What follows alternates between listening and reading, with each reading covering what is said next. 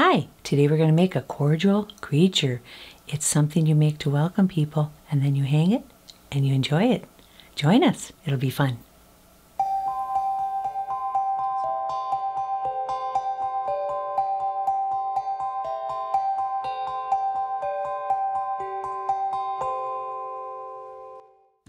Hi, this is Tweek. Today we're going to make a cordial creature. Somebody I know is moving into a new house and I wanted to make her something as a housewarming gift. I wanted to make a creature that was friendly, like a welcome sign that she could hang maybe in her patio or deck area or maybe on her porch, or she could even hang it in the house. But I'm going to use an MDF wood.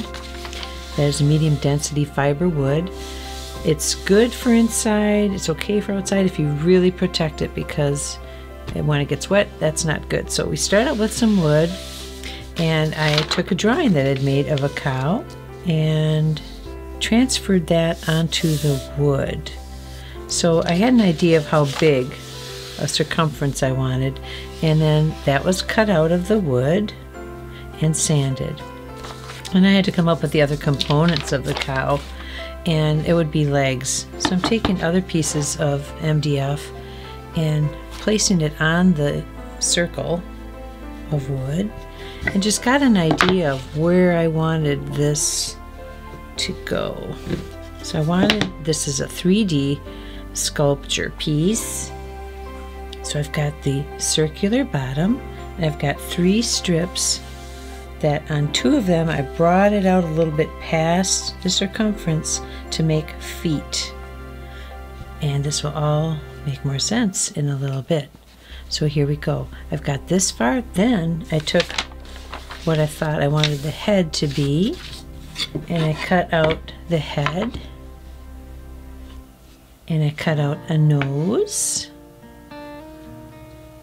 and I cut out a couple of ears, cut it out of the MDF, and then added a tuft on the cow's head. And all these pieces will be painted and put back together, and we'll start on the bottom. And now I need to dismantle this and work from the bottom up. And we're back here with his legs. I've got a right leg and a left leg.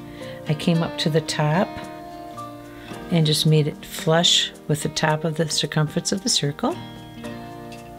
And then I used a pencil to trace the legs out. And to get an even width between them, I just used a pencil.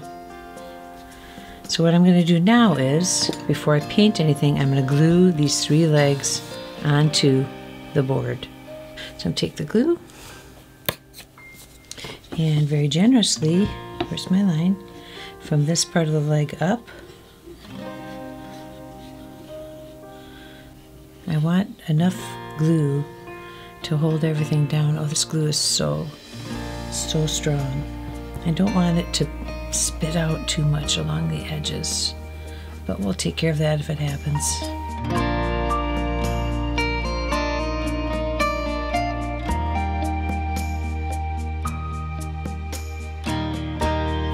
And we're going to let this set for a bit, and while that sits and sets up, we're going to work on the areas that we can paint, and that would be on the face. What I want to do now is paint the areas of the head while the base is drying that I can paint, because I want the wood to be wood on wood for glue, which means the tuft, that's going to be wood on wood, so I don't want to paint that part of the head. And the nose, the whole nose, I've got to not paint that part. I can paint this and I can paint that. And I can also paint the ears, right ear, left. You see I have them all marked in case I get mixed up there. So let's go ahead and do that. I'll paint the areas that I can paint, and that would be some white.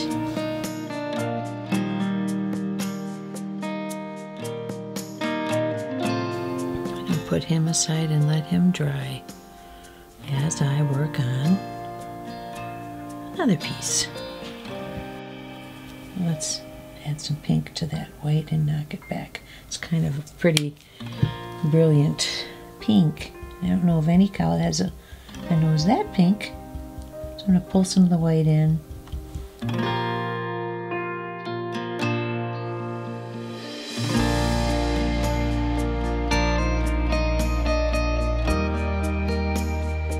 So now I'm going to take what's left here, and I've decided to make very light pink horns.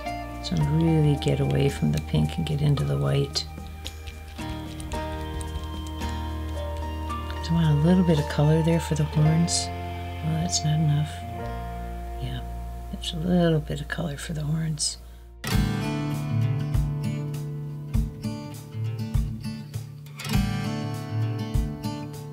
Horns are done. And we'll let that set. Okay. All right, I'm ready to continue. I'm going to paint the ears. The ears are going to be black. And I was just thinking, there's a right ear and a left ear, and I need to keep clear who's what. So this is the right ear, so I'm going to put an R on the bottom. Left. So now I can paint them and not worry, because we're not going to paint the bottom because that gets applied to the wood. So here we go. Black.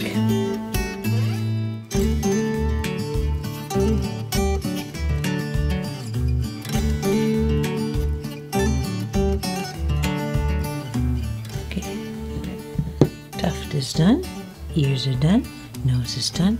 You know what? Since I've got black all over me and I've got some extra paint, I think I'm going to put a little black on his eye.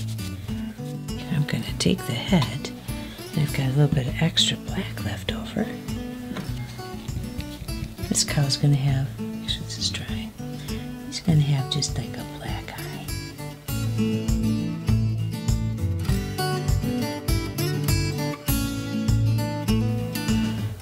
Next step, we're going to let these guys dry, and we'll see how the base is doing.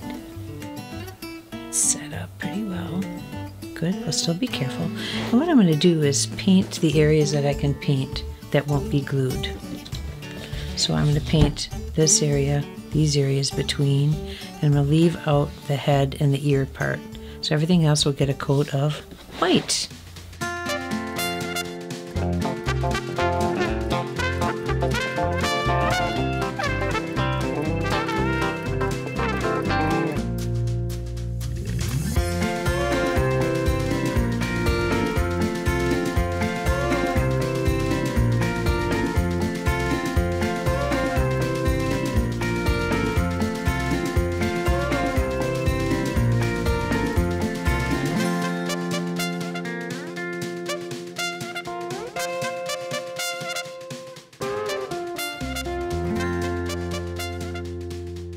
This whole head is going to be on there, so I'm going to go ahead and put glue all over the back.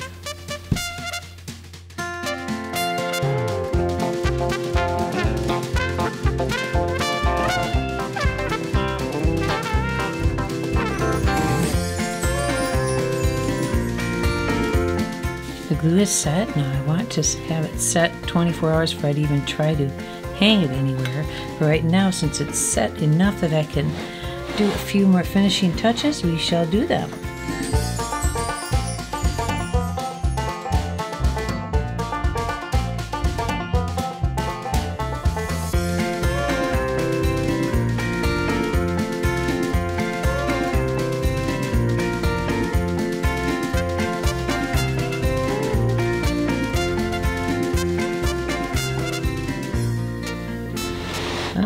One thing I forgot here was the hooves. That's a very quick job. Black. And squeeze it right on there.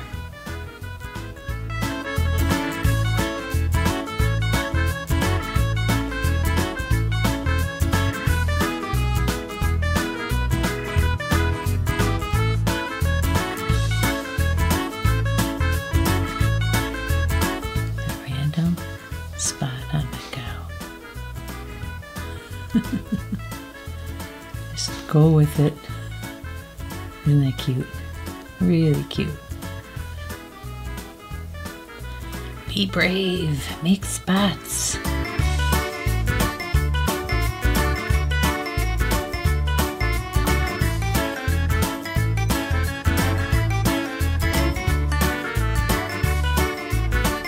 I've got a varnish here. I'm going to put it generous amount in the bowl. This is a very satin finish varnish. It's really nice. I'm going to start where she's dry. I'm just going to give a light coating.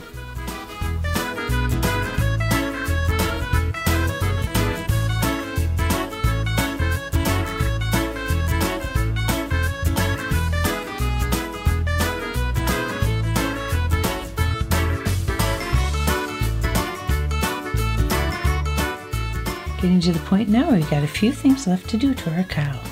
One is to put on nostrils and eyeballs. I'm just going to use some Google eyes to make the eyeballs. There's a little bit of a mess up right there, and I'm going to take that as a sign that an eye should go right there. I think that looks good. Maybe another one right.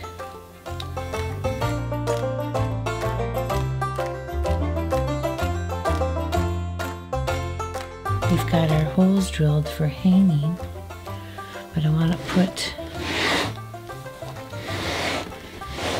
a couple of these in there. And I believe I have to tap those in.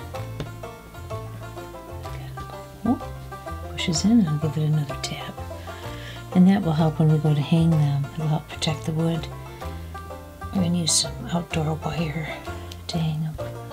And try to keep them out of the elements, because MDF wood does not like wet. So we'll tap those in. Okay, that's good.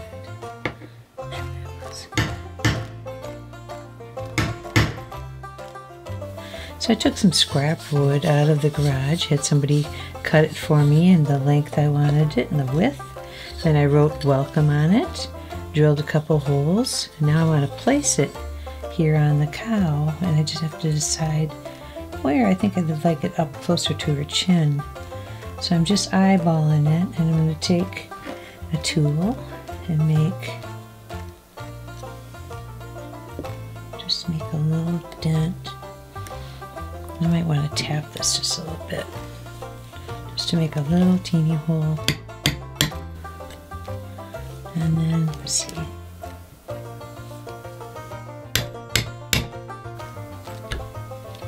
Okay, and then I have a place where I know that I can put a hook in.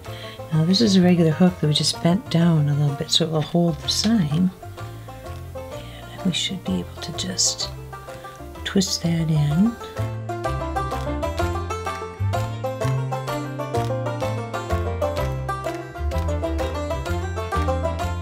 Okay, good.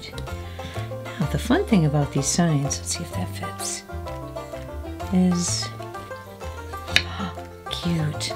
It's reversible because I wrote two messages on the signs. I put howdy on one side, welcome on the other. But this sign, actually the cow gets his own special welcome, and I wrote let me show you. Moo. Oh, outro, I'm really glad you're here because this is heavy. Can you help me hold it? No? Okay, well, we made 3 of them. We made a lamb, we made a cat, and we made this cow. And isn't that cute? It's for welcoming people or for just saying moo. Yes, moo. So, if you like what you've seen here today, subscribe to our channel, give us a like, or leave a comment. I'd love to know. Did you make one? Did it work for you? What did we say? See you next time.